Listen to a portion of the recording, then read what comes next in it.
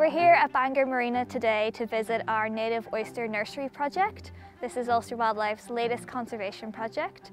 It involves having 24 cages hanging right underneath our feet in the pontoons of the marina.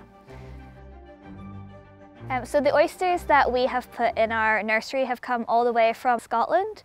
We had to source them from Lough because they have a disease-free status. A team have worked together to clean each of the oysters and make sure that there's no other creatures on them so that we can put them into the cages and then lower them underneath the pontoons.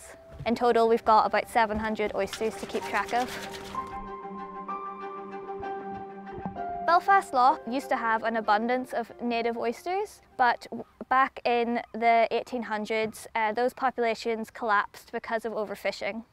But we found native oysters in the intertidal area of Belfast Lough, and that's a really good sign that the environmental conditions are suitable for the native oyster to come back, but they're going to need some help.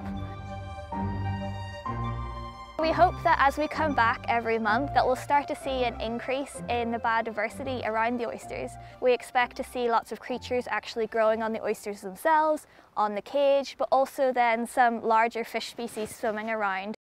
Oysters are incredible at filtering water. Improved water quality also helps other endangered or vulnerable habitats and species grow around them. So it's a really great opportunity for us to bring people down where they can get involved, they can pull up the oyster cages and take part in the monitoring and learn about the local species that are here in quite an urban environment.